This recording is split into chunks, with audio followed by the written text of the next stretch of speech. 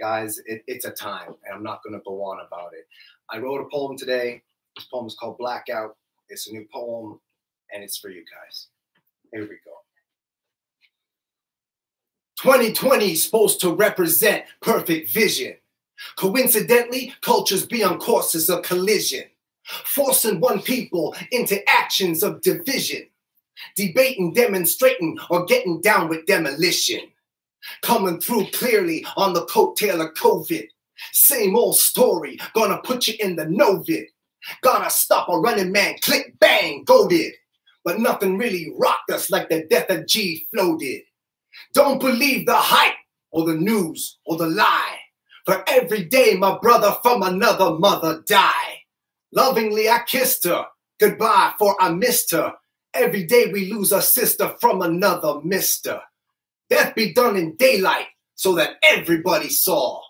Another modern lynching under Jim Crow law. The Wu had always warned us, better get your shit in check. Cause even though I got your back, you best protect your neck. I'm shaking when I show my wallet or even cash a check. I know this cop is gonna call it. His life was under threat. Popping off his pistol like the bullet owned the debt. My brain and his ballistic gonna have a tete-a-tete. A situation might arise that you did not expect. Immediately in their eyes, now you looking suspect. Though now we live in freer, we also live in fear.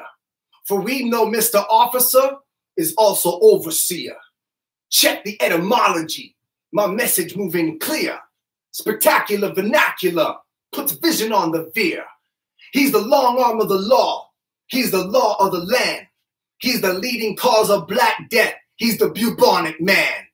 He's the bully in the bonesa, a monkey man in dress. With key and cuff, this monkey enough lock up your hand and stress. Even if you see your day in court, it's on full court press. Next, they put the fullness of your life upon duress. The first line of authority in the man master plan. A cop can kill you quicker than the average con can. With riot gear and weaponry, with steel-toe boots to step on thee, the spawn of criminality, enhanced by new technology. Rounding up the black sheep, Seth did the herder. Slaughter in the streets is now akin to man and murder. Kellered by the flashbang above the gun clatter. Tell me how you gonna hear that Black Lives Matter? There is no denying this priority is higher. Historically, it's never white lives coming under fire. This land of opportunity, all built for one community, instead of seeking unity, shall punish with impunity. The reasons for our marching are their methods and their madness, honoring our elders who fought hard but never had this power of assembly and of gathering and speech. Blacks, they couldn't even step a foot on Whitey's beach. Now we making moves and moving mountains, mobilizing, raising fists around the world to garnish globalizing. And sometimes in the same way, we all find truth fiction wary. Number 45 is rolling out the military. The military marches. The marching turns to mobbing. The mobbing needs a muting. But now it's turned to robbing. The robbing got relentless and led to all the looting. So number 45, he simply said, just start the shooting. Holding up a Bible to condone his ill behavior. Acting like a judge, jury, sentinel, and savior.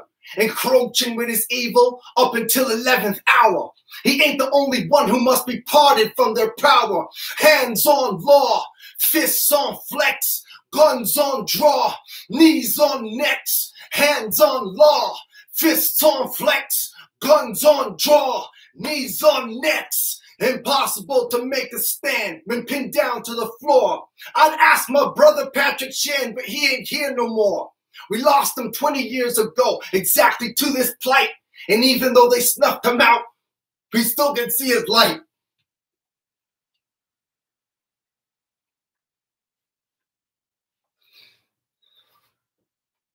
Legislation lacking, and we gotta lift the lack out.